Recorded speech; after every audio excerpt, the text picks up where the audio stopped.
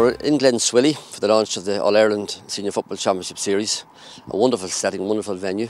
The home club of Michael Murphy, the Donegal captain, and I think it has proved to be a great place in which to launch the championship. In football, I suppose, and I know I'm biased here, but I think Monaghan's win over Donegal has really opened up the football championship. I think that over the next few weeks, with the round 4 of the qualifiers, quarters, semis and final to come, I think we're in for a fantastic conclusion to the season. It's fantastic to see all the numbers here, and I suppose to be able to host something like this here, it's fantastic for everyone. It's fantastic for all the young ones to see various players from around the country, and I suppose just to bring them there to expose them to that, and give them that little bit of belief, which is brilliant. Laois, huge team. We've played them throughout the year, and it's always been fairly tough with them. And as I say, it's they'll be coming off the back of a couple of wins in the qualifiers, and I'm sure confidence will be high. So as I say, it's do or die scenario now. So whatever team wins, they progress. Whatever team loses, they're out. And I suppose that's the beauty of it.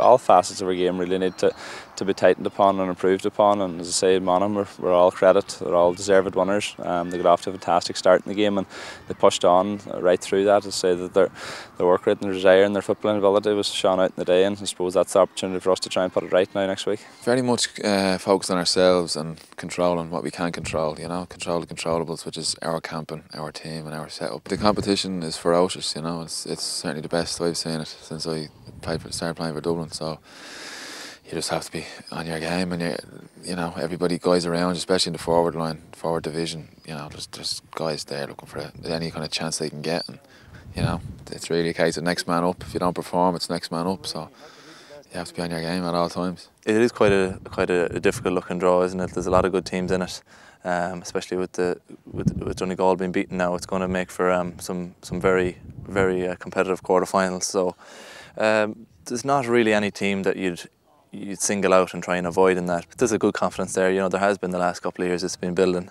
since James took over 3 years, and there's a belief in the squad that we can do it. It's just been unbelievable.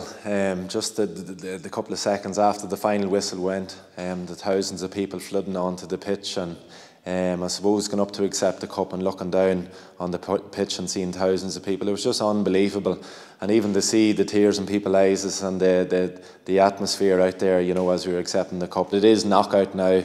We've ticked off another goal for the year, so we're in bonus territory. Anything that happens from now on, it will just be great. It was great to get 3 games in Fitzgerald Stadium and win all 3 of them, and now we're just looking forward to getting into Croke Park, really, which is where every footballer in Ireland and Kerry wants to play. So we've been building toward this all year, and we're just looking forward to the quarter-final now.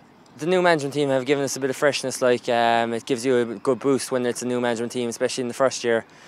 So basically, we've been listening to them, and they've been listening to us, and hopefully we'll get it right for the quarter-final. But yeah, it's been a good positive atmosphere for the whole year so far.